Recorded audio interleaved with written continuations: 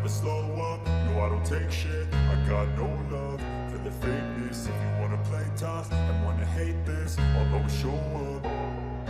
I don't ever slow up, no I don't take shit. I got no love for the fakeness. The Bold and the Beautiful spoilers revealed that Sofer confirmed that he would end the role of Quinn and would leave the crew, which made fans regretful. This has turned the film upside down. It seems that it didn't go into the right order as fans thought. Sofer's departure from the B&B means that Quinn's character is also coming to an end.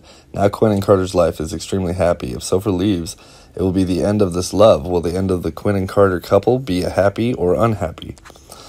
But there is still no confirmation from the writer about Quinn's fate. Fans are still very curious as Sofer leaves the crew. Quinn will have to die, or the crew will have another plans for this character. It is possible that the film crew will recruit actors who can continue to play this role instead of Sofer, but it's still impossible to be sure as this is just fan speculation. The writers will also give this Quinn character a new ending when Sofer leaves so suddenly. As with the other movies, although the character of Quinn has ended in the movie but will not necessarily disappear. The writer will let the character of Quinn possibly because an accident will lead to a coma, which also could be an ending to the character. So how will the writer let the character of Quinn end his fate?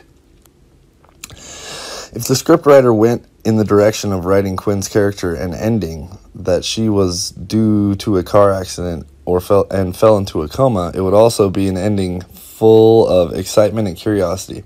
This ending may lead fans to think that Quinn may be returning to the screen soon, their hopes still being cherished when Quinn is still not dead. The movie will become more engaging and interesting as Carter and Wyatt will always be by Quinn's side and take care of her. They might find out who caused Quinn's accident because of Quinn's accident. This can prove how important Quinn is to Carter. He will not give up on her because of Quinn's accident leading to a coma.